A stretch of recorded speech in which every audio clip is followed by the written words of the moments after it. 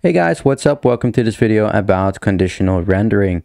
So conditional rendering is a big part of front-end development, and it pretty much comes down to conditionally showing something to a user or not. So for example, saying I want to display this if a user is logged in, or I want to have a certain style applied when a certain condition is met, and so on. So to give you an example of this, we could, for example, say whether we want to display something to a user based on whether he or she is authenticated or not. So let's start by defining a user object. For now, we will simply say is authenticated. And let's put that to false for now. And we can have let's do a header. We will call it app. And let's have a p tag in here, and we could say welcome, and let's give that user a name as well. There we go. So now I could, for example, say welcome user.name. So now if I go to my app, it will say welcome Mitchell. But let's say we want to show the name if the user is authenticated. And if not, we want to show, for example, welcome, please log in. So because I'm going to use both properties, I personally prefer to destructure them off the user object. So I could say I want to get something from the user object, starting with the name and also is authenticated. So now we can just say name right here. And now we could say welcome. And right here, we can have some conditional text display. So we could say, if the user is authenticated, show the name. Otherwise, show please log in.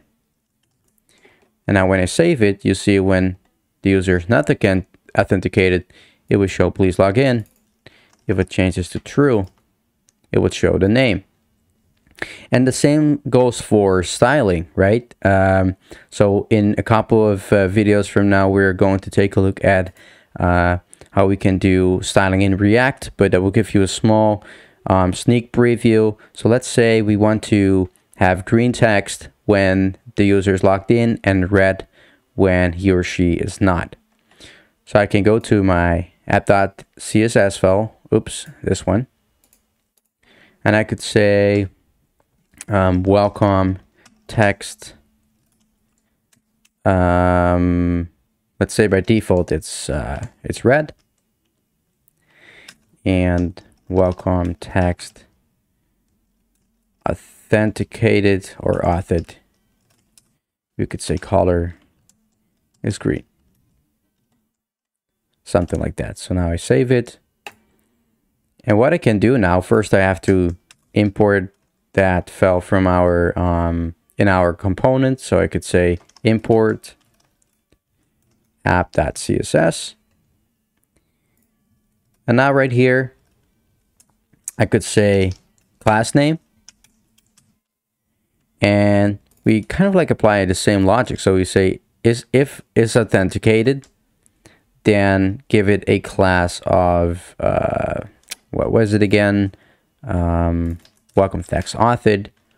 Otherwise, show welcome text. And now you see if we are authenticated, the text is green, and if it's not, it's red. So that's a very simple example of using the ternary operator for conditional rendering. However, we can also use the logical AND operator. So let's say we want to show also the login button if the user is not authenticated. I could say button login.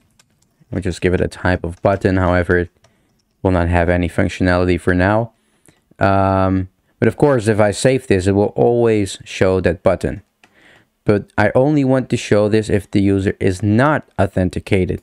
So I can wrap this inside curly brackets, and I could say if not is authenticated, so using the exclamation mark right here, and now I can use the logical AND operator. So now it will say, if the user is not authenticated, then show the button. So now when I save it, you'll see it shows the login button when it's authenticated as false. If you set it to true, it will be gone. So that's a very simple example of the logical AND operator. The next thing I'd like to show you is an enum. So let's imagine this user also has a role. And we will say it's a customer for now. And let's say there's multiple roles out there. Let's say we have an admin role, a shop manager role, a customer, and a guest role. And let's say that someone asks us to conditionally render that welcome message saying, for example, hi for admin and shop manager, but welcome for customer and guest.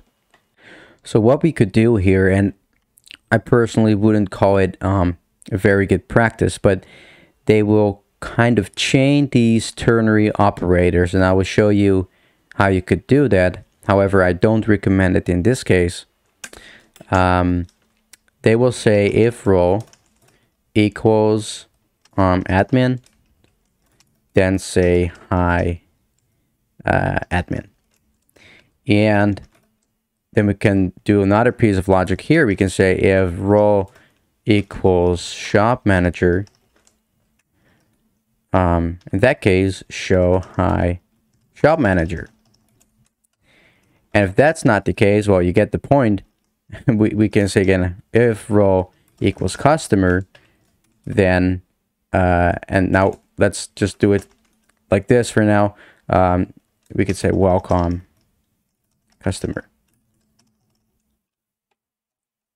So now, of course, we didn't destructure role from our user object. So let's do that right here.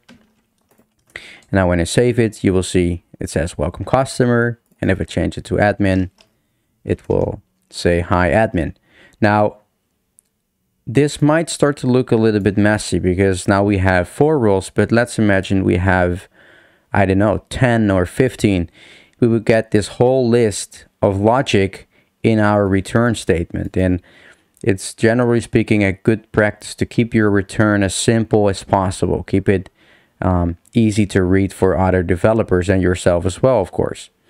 So what we could do here, we could make use of an enum, and we will be talking a lot more about this in the TypeScript part of this course. But for now, we could say something like this. We can say const welcome message, or welcome text, and we could say admin is hi admin, and shop manager is hi shop manager,